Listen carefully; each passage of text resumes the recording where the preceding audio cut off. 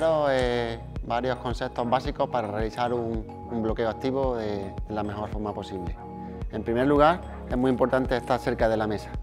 Los bloqueos activos funcionan si está cerca de la mesa. Un bloqueo que se ejecuta lejos de la mesa, prácticamente es imposible ganar el punto o sorprender a nuestro adversario.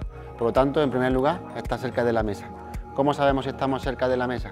Pues basta con adelantar la mano izquierda o una de nuestras manos. Si podamos tocar la pelota, significa que estamos cerca o bien colocados. Si no llegamos ni a tocar la mesa, estamos lejos de la mesa.